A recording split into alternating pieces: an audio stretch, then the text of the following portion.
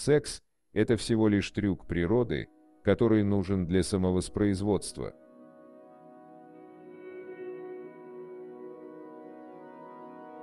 Один из секретов счастливой жизни – непрерывно доставлять себе мелкие наслаждения, и если иные из них можно получить с минимальной затратой денег и времени, тем лучше.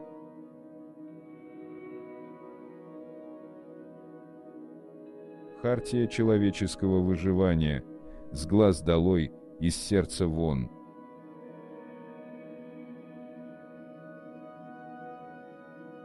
В душе, любящей порядок, всегда найдется уголок и для мечты о взрыве этого порядка.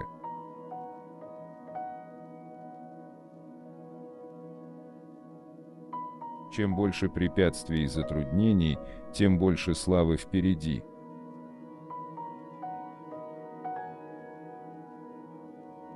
Проступок, хоть и может вызвать временное благополучие, никогда не приносит подлинного счастья.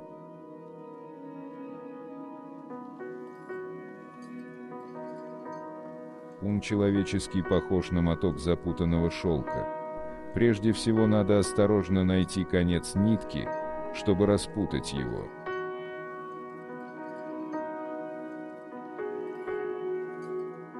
В стране горбатых приходится или быть горбуном, или, по крайней мере, казаться им.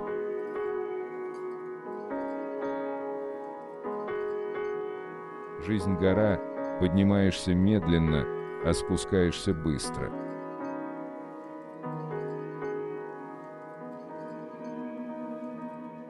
Нынешние мужчины не любят современных женщин до такой степени, чтобы действительно страдать из-за них.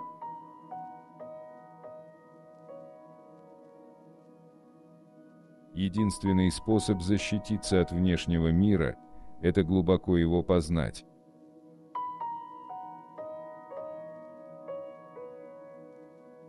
От правильного воспитания детей зависит благосостояние народа.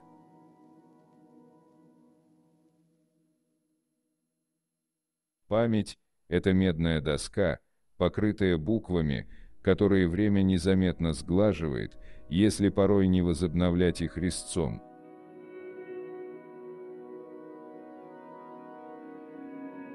Судьба не дура, зря людей сводить не станет.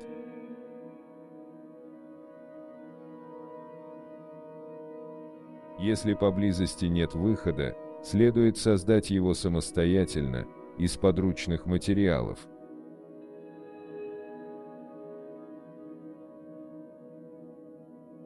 Чудеса так боятся слов, что могут уйти навсегда.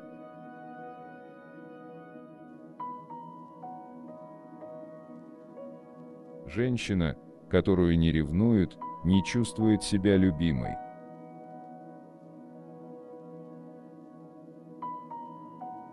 В карете прошлого никуда не уедешь.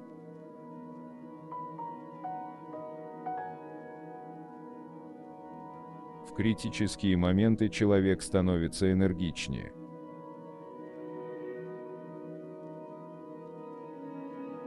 В начале эротической жизни мужчины возбуждение бывает без наслаждения, а в конце – наслаждение без возбуждения.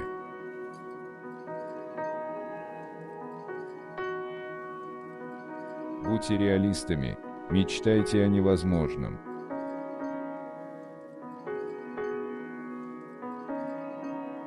Цель, которую человек преследует, всегда скрыта. Девушка, мечтающая о замужестве, грезит о чем-то совершенно ей неведомом. Молодой человек, жаждущий славы, не знает, что такое слава. То, что дает смысл нашим поступкам, всегда для нас нечто тотально неведомое.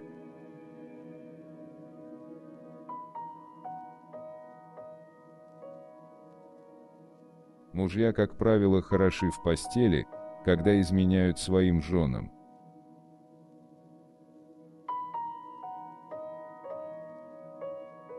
Красивые женщины редко бывают одни, но часто бывают одиноки.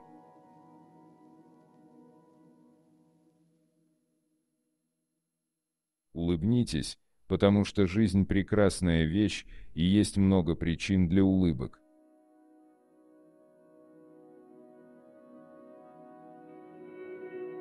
Запад едет к пропасти на Роллс-Ройсе, а русские – на трамвае.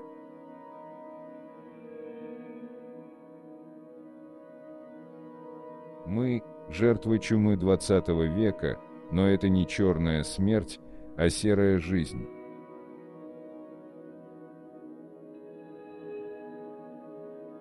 Чтобы писать легко продающиеся книги, нужно иметь легко продающиеся мозги.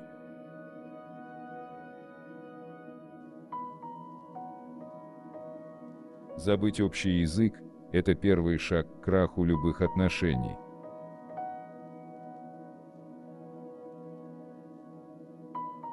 Книгу судеб не обманешь, и даже если сжечь все ее многочисленные тома, все, что тебе написано на роду, исполнится.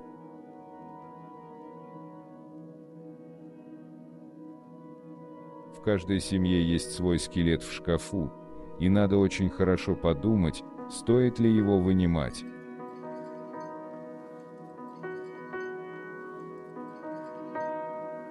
Только женщина знает, что секс хорошо помогает от головной боли.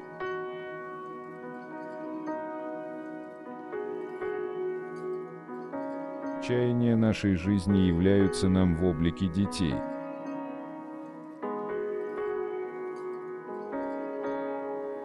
Все бесконечное конец свой обретает.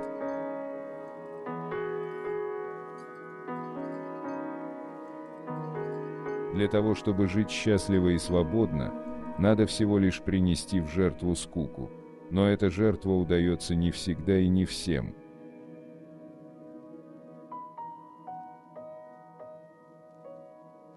Настоящую семью связывают не узы крови, но узы уважения и радости. Члены одной семьи редко вырастают под одной крышей.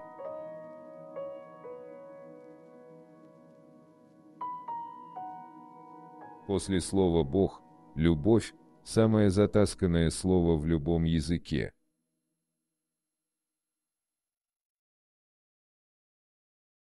Каждому из нас суждено умереть, но не стоит класть голову в пасть льву.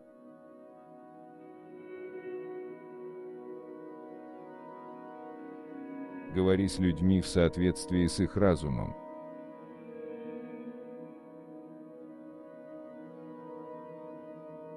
Ложь подобна тяжкому удару, если рано и заживет, рубец останется.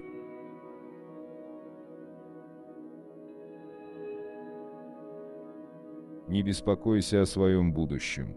Достойно создавай настоящее, и будущее расцветет.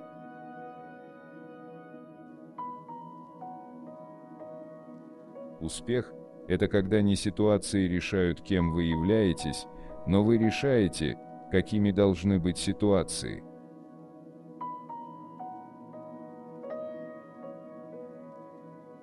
Самый лучший способ забыть мужчину – найти себе другого.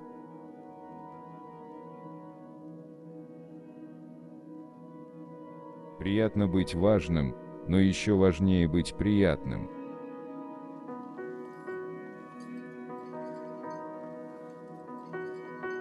Ошибки – это врата открытий.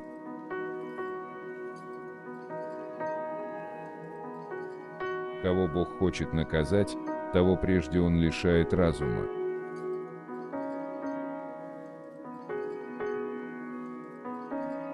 Мудрость – родная мать счастья.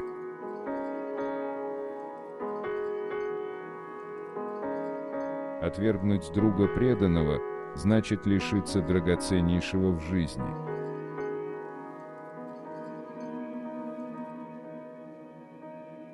Когда мужчина просит о сексе и когда ему в этом отказывают, его реакция на отказ скажет вам все, что вы должны знать о нем.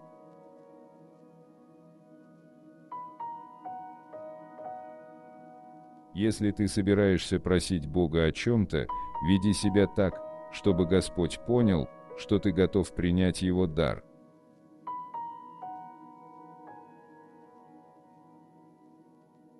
Суть мужчины проста: Это кто он, как он это делает и сколько за это получает.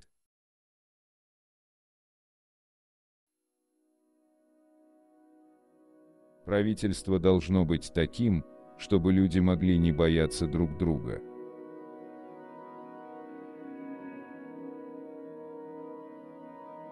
Как мал промежуток между временем, когда человек еще слишком молод, и когда он уже слишком стар.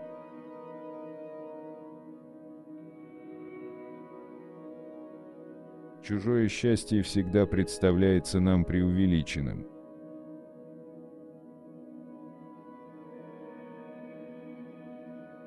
Из горя есть только один выход – в счастье.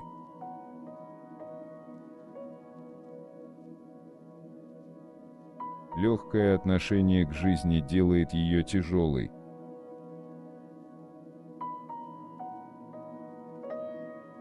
Ложь в отношениях между людьми подобна смазке для машины, она уменьшает трение.